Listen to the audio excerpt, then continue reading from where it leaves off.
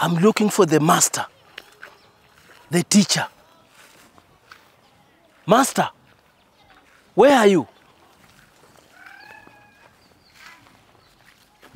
Where is the master? Where is the master? Master! Hello. Where have you been? How are you, Peter? I'm fine. I've been here. I've been looking for you. I was in Judea, Hey, Nazareth. Nazareth. Now here I'm in Jerusalem. And I've come to preach the word of God and the gospel of God. You didn't tell us. I'm coming right away.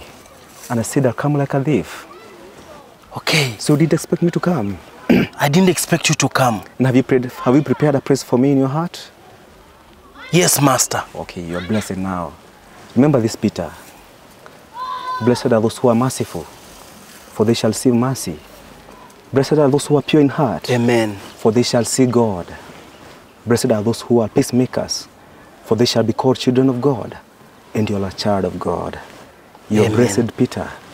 Go and tell to the people and other disciples what I have taught you.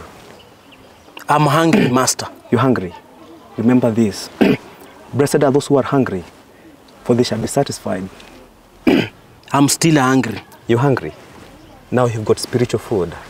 And you pray unto your Father, and He gives you whatever you want. Remember, what is impossible with man is possible with God. Thank you, Master. Go and tell the good gospel of Christ to the people. Shalom.